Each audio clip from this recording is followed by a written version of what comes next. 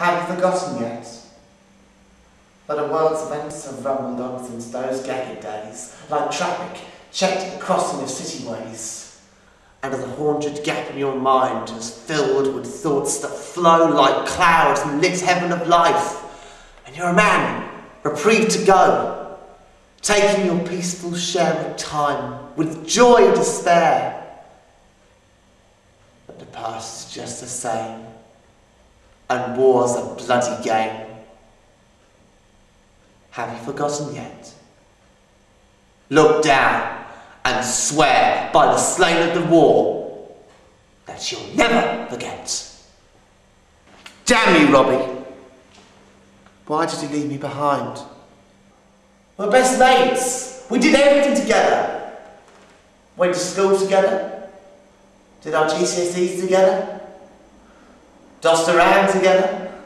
When results came out, no surprises there. We never worked with in the first place. I only got a C in English, just. And then, day results came out.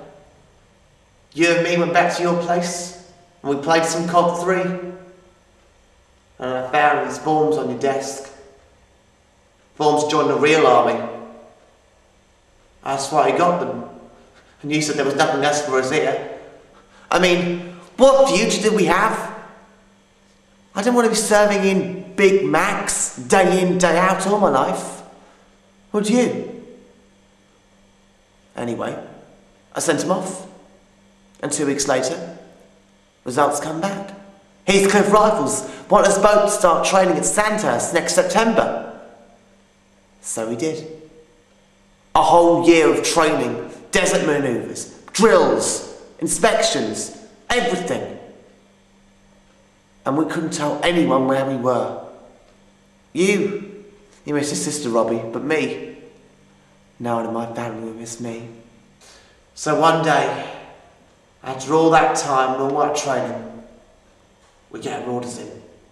And we're going to go to the stand for a whole year!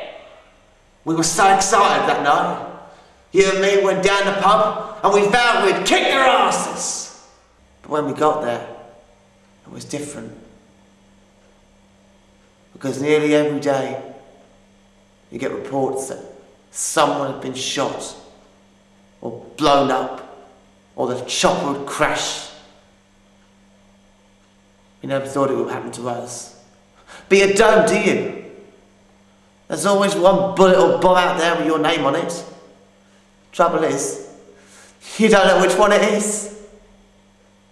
I remember that day so well. You and me were on patrol around Sangin, bored out of our minds as usual. And then I saw this bit of junk by your foot. Well, I thought it was just junk. But then I saw the red wire. I told you to run, but you didn't. And the next thing I know, I'm lying on the ground with bits of a homemade bomb stuck in my back. And I'm calling your name, but you don't answer. When we went to the stand, we vowed we'd stick to each other, look out for each other. And I failed. I don't remember anything else after that. I haven't remembered anything else since. For 3 months! Robbie, what would I have done if I just stayed at home and served Big Macs day in, day out? I don't know anymore.